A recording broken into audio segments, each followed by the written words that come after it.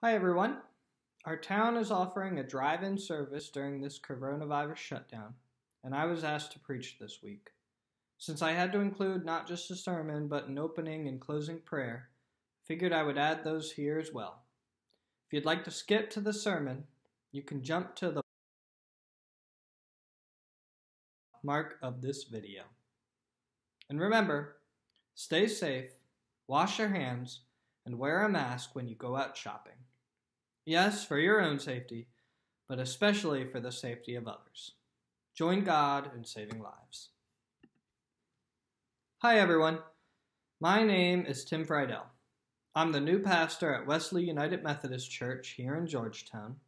I still consider myself a new pastor, both at Wesley and in general. Wesley Church is actually my first ever congregation, and it has not even been a full year since I arrived. One of our traditions at Wesley is to say the Lord's Prayer every week, and typically I have to lead it. Unfortunately, I am always forgetting to do it, no matter how many notes I write down to remind myself. Whenever I say I forgot, people at my church tell me I am too young to start forgetting things. So for the time being, I've resorted to blaming it on first-year anxiety. Not sure yet what I will do next year. But today, and honestly any day during this crisis, it seems like a fitting time to say the Lord's Prayer. It is a fitting time to declare God's kingdom will come and His will be done. It is a fitting time to pray for God to meet our needs, our daily bread. And it is a fitting time to proclaim that God's kingdom, power, and glory will last forever. So before I forget, please join me in praying the prayer our Lord and Savior taught to us. Our Father, who art in heaven, hallowed be thy name. Thy kingdom come, thy will be done, on earth as it is in heaven. Give us this day our daily bread, and forgive us our trespasses, as we forgive those our trespasses against us. And lead us not into temptation, but deliver us from evil. For thine is the kingdom, the power, and the glory forever. Amen.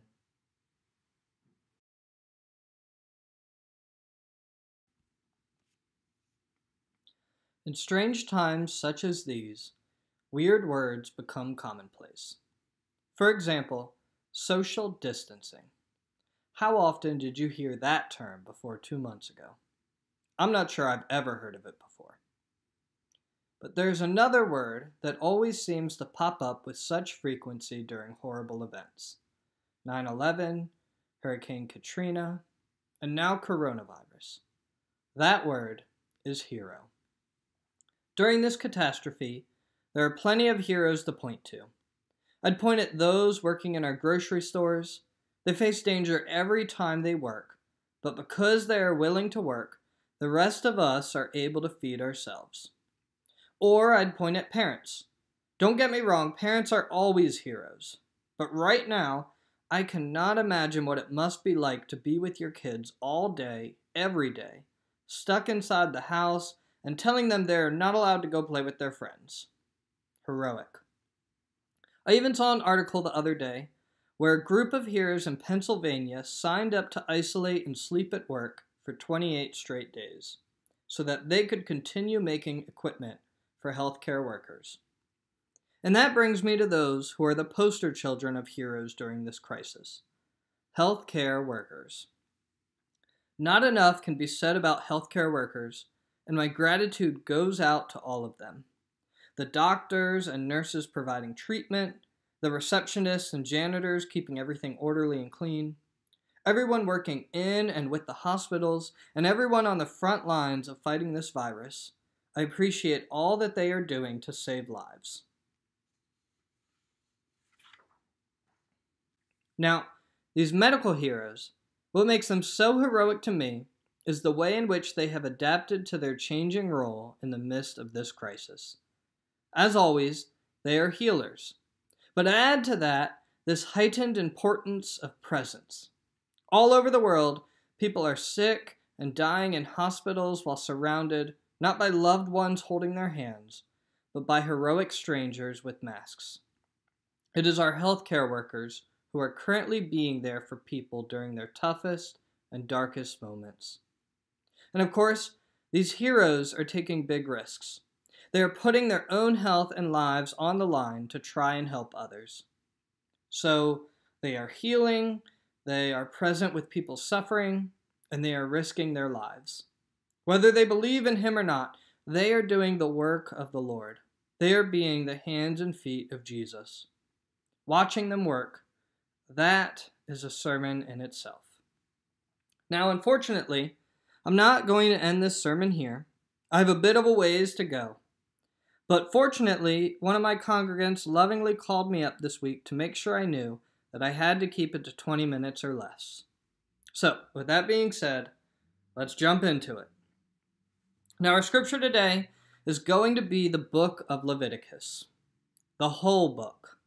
Of course, we don't have time to read the whole book right now, but how about instead I just connect the dots of how I got from healthcare workers to Leviticus.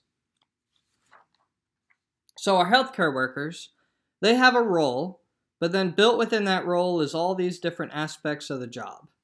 Healing, presence, sacrifice, paperwork, and of course, each of them have more roles in their lives than just healthcare worker. They might be parents, sons or daughters, sisters or brothers. And this got me thinking. As Christians, we have a bunch of different roles. One of those roles is as disciples. We are called to study and learn at the feet of our teacher, Jesus. We are supposed to learn from Him and mimic what He does. That is a role that we all take part in to varying degrees, but it is at least a role that we know a lot about. But then there are other roles that we don't seem to know nearly as much about. For example, priests. In 1 Peter chapter 2, verse 9, Peter says, "You are a chosen people, a royal priesthood, a holy nation, God's special possession, that you may declare the praises of Him who called you out of darkness into His wonderful light." Now, it would be easy to skip over that second title, but today we won't. He said, "You are a royal priesthood." Now, as I stand here and read this to you, what do you think about that? What do you tend to think of when you hear the word priest? We might think of the high priests and the Sadducees we read about in the Gospels, who we tend to think of as villains in that story. Or you might think of Catholic priests, or even you might just associate the word priest with your pastors. And so already, based on your experiences with other priests, you might have all these ideas in your head, good and bad, about what it means for you to be part of this royal priesthood. Therefore, you can probably relate to the ancient Israelites. In the book of Exodus, we find them living in the land of Egypt, and also living there are Egyptian priests. But then we hear the story of how God rescued them and took them out of Egypt, and He takes them to Mount Sinai, and there, in Exodus chapter 19, verse 6, God says, "You will be for me a kingdom of priests and a holy nation." And so now, they are probably asking the question a lot of us are asking. What is a priest? Does God mean a priest like those Egyptian priests we saw? And so, in part to answer this question, God gives them the book of Leviticus. Now, the book of Leviticus does a lot of things. It taught the Israelites how to use this tabernacle that they had just finished constructing. It taught them how to be a holy people, living in the presence of a holy God. It even taught them about how to party. But today, we are just going to talk about how it is a book that describes priesthood. It explains what priesthood is like. And a major way it did this was by instructing the Israelite priests on how they should live, what they should wear and not wear, do and not do, and also it instructed them on their role. Being a priest was a missional calling meant to bless others. And as the priests lived and performed their duties according to these instructions, all of Israel would see them. And by watching the priests, the people of Israel got to understand what it means for them to be priests. Pretty much, They have their own priest, in part so that they can understand how to be a priest to the world around them. And according to the book of Leviticus, this role of priest was fourfold. Oh, and FYI, I learned this teaching from a podcast called BEMA, B-E-M-A. So, we have this fourfold role of priesthood. These are four things that a priest did in that ancient culture. And perhaps these are four things that you and I should also be doing as members of this royal priesthood.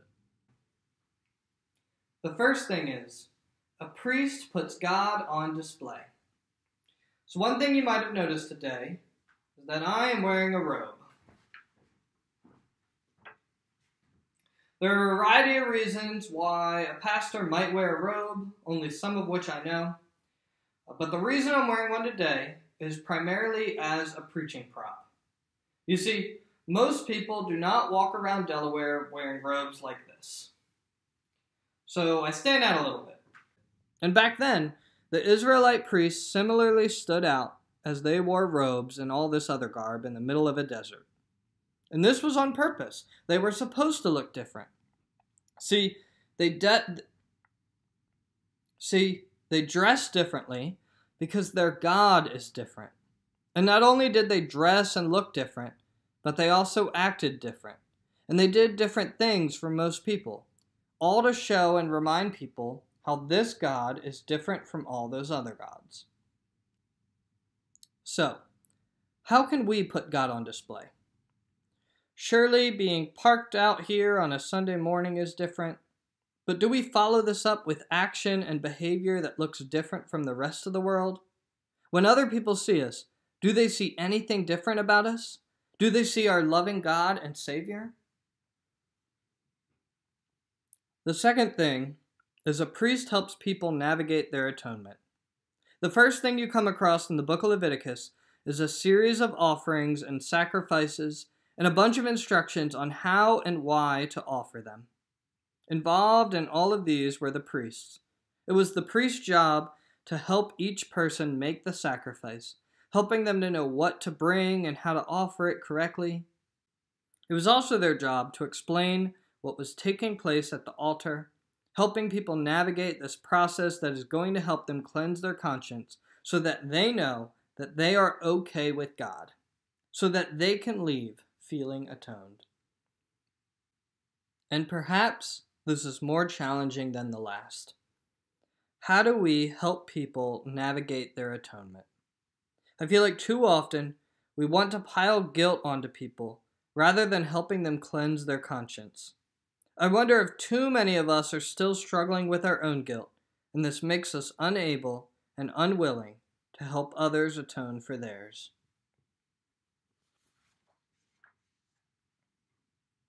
The third thing is a priest intercedes on behalf of others. The priest is said to sit in the middle, in the gap between God and Israel, and the priest intercedes in both directions. The priest communicates for God to Israel, and the priest also stands before God and pleads on behalf of the people. God, don't hurt the people. Blot my name out of the book of life, but don't hurt them.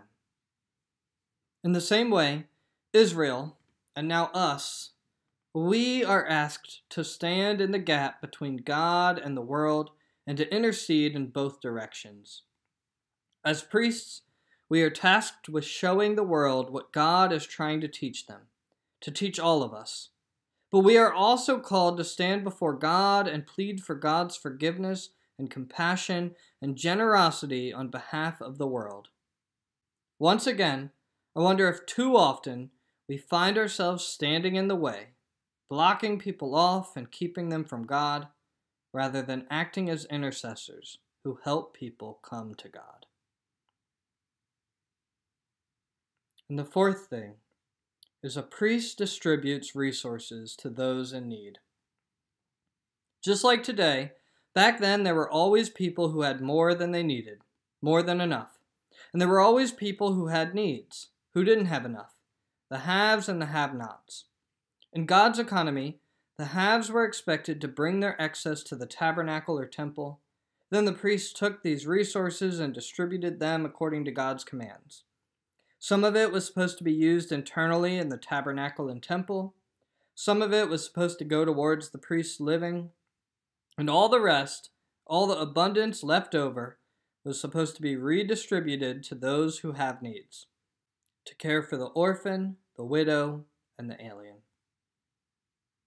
How much does this convict us? On the one hand, how much of our excess do we keep, and how much do we give away? I'll be honest, this government stimulus check, some people actually need it, but for me, it is excess, and I need to give it away. But this isn't just about what we give. It's also about what we do with it, and what our churches do with it. Are our churches distributing these resources to those who need them, or are they spending too much of it internally? Is my church significantly aiding the have-nots, or are we too focused on programs for our own members?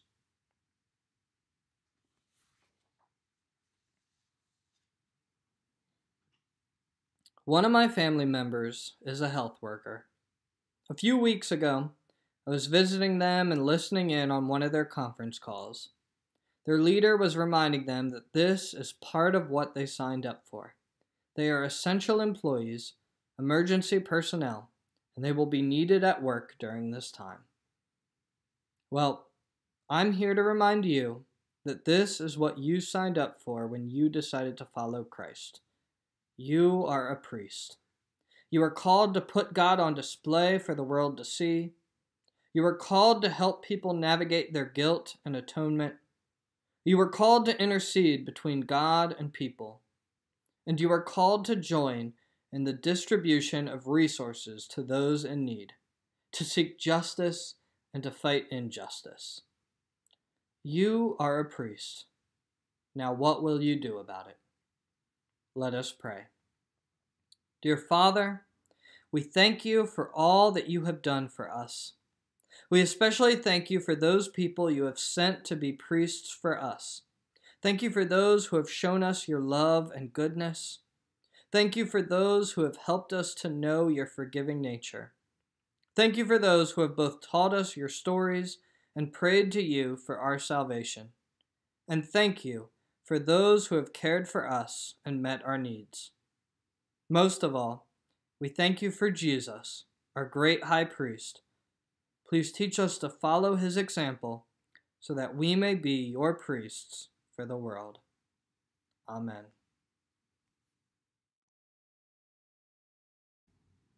As we go forth, I hope we all go with confidence that God is calling us to be his priests for the world. But I'm sure we also go with some conviction and trepidation, that fourfold role of priesthood. It isn't easy. It isn't comfortable.